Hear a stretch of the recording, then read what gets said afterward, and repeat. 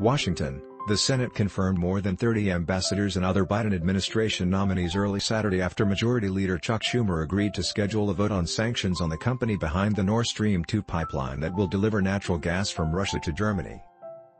With many senators anxious to go home for the holidays, Schumer, DNY, threatened to keep the Senate in for as long as it took to break a logjam on a broad array of diplomatic and national security nominees. Rahm Emanuel, the former mayor of Chicago, was confirmed to serve as ambassador to Japan by a vote of 48 to 21. Nominees to be ambassadors to Spain, Vietnam and Somalia were among those confirmed by voice vote soon afterward.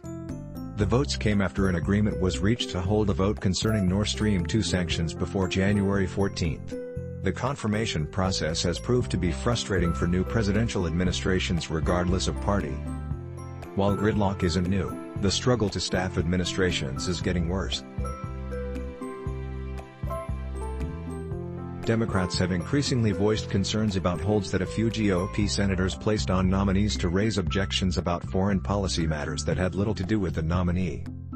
The holds don't block a nominee from being confirmed, but they do require the Senate to undertake hours of debate that could be used on other priorities.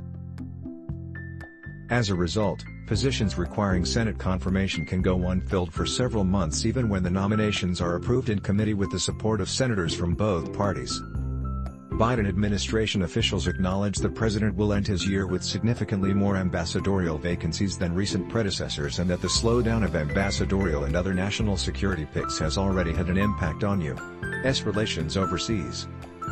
Senator Ted Cruz, Republican Texas, held up dozens of nominees at the Departments of State and Treasury over objections to the administration's waiving of sanctions targeting the Nord Stream AG firm overseeing the pipeline project. The administration said at the time that it opposed the project but viewed it as a fait accompli. It also said trying to stop it would harm relations with Germany.